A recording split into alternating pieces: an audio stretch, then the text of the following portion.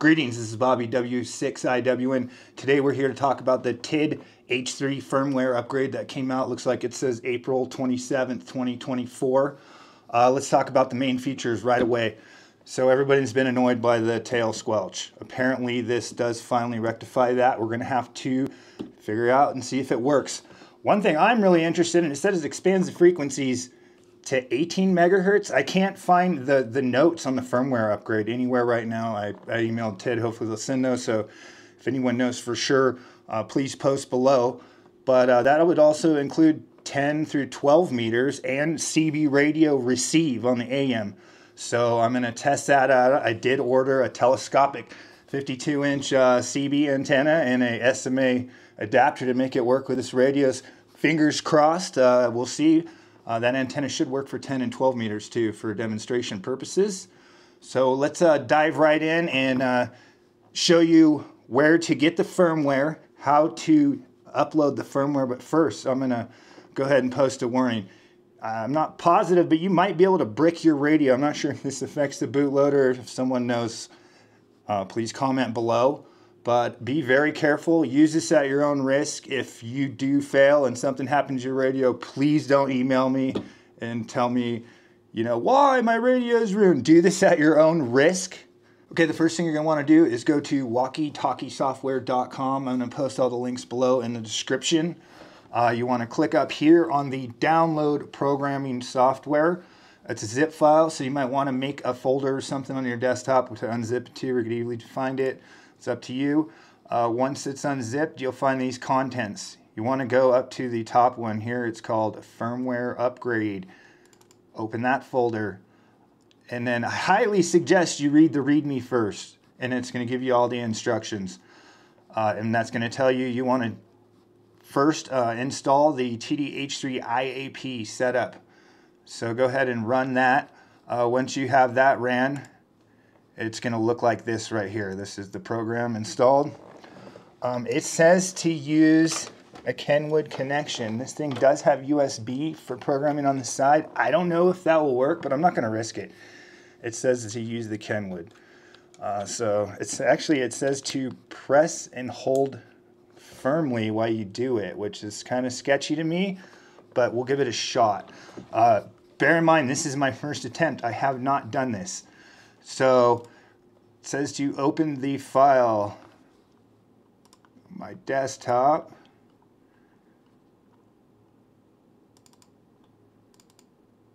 Firmware upgrade, and it's going to be this bin file here. All right, open the file. It says to click start on the program. Leave your radio off. Make sure your radio is turned off.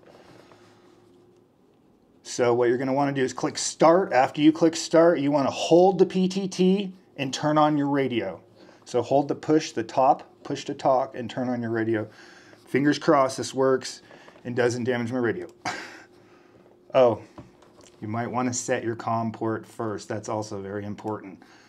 Okay, looks like mine's on COM 5. Okay, let's try that again. Start. Okay, holding PTT, turning radio on. Oh, status, downloading. Oh, okay. It's working my first try. I've seen other people who's had issues with this. I don't know if it was their cable or not, or I'm just lucky. Well, we're not done yet. Fingers crossed. So it doesn't look like it takes a super long time. So let's go ahead and jump to when this is done and see how it worked out. Okay, download successful. I noticed the radio rebooted. I've seen 2 of them so far taken. Okay, let's turn this down. Let's go to menu 40, which is the squelch tail. Okay, I have it set all the way to off. It's kind of nice. There's actually a net that's going on. Moving north. See if we can. Appreciate that. We can hear if there's a squelch tail. Let's test this out. Oh, I still heard a little squelch tail there. It wasn't like before, but we'll do some more further testing on that.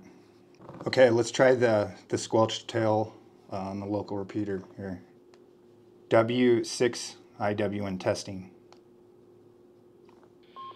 Hey! I didn't hear it that time. I didn't hear it. So I think they did finally rectify that. You tell me your results. Please post below in the comments. All right, here's the haps. It does receive 17 meters all the way down to 18 megahertz now. It does get 10 and 12 and CB. However, it's locked to FM. So I'm trying to see if I can get some FM CB traffic just to demonstrate, but I don't know how many people do that.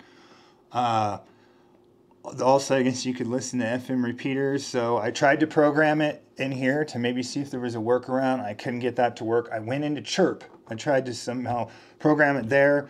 It's locked out of Chirp. I went into the actual TidRadio programming software. It will not let me program it and change anything to AM. So TidRadio, if you're watching, that'd be rad since you open these frequencies. If we could listen on some AM down there. So yes, the frequencies have been expanded. Now it will do 17 meter receive FM, 10, 11, 12, 6 meters, AM airband. So yeah, this thing will listen to a lot of stuff. I hope the firmware upgrade helps you if you choose to do it, and it does rectify the squelch tail. I'm still waiting on that antenna I talked about, so I'm going to do some more research, see if I can't figure out how to get it on AM down in those bands and do some demos. If not, hopefully we can do something about it in the future. Okay, unfortunately Amazon came and they didn't bring my antenna. So I've been trying to do some demos. I'm using a tri-band antenna. This isn't ideal. I did finally get it to work and receive on 18 megahertz. What I'm using is my Zygo G90 on narrow FM with a dummy load sitting next to the radio, and it does work. I don't know why you would want to use narrow FM on 18 megahertz to receive that, but let's prove that it does work. Okay, let's test out 17 meters narrow FM.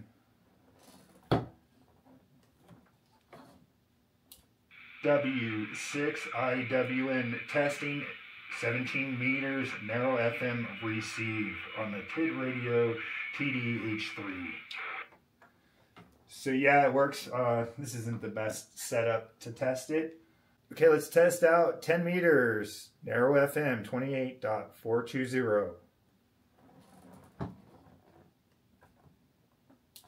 W6IWN testing 10 meters narrow FM.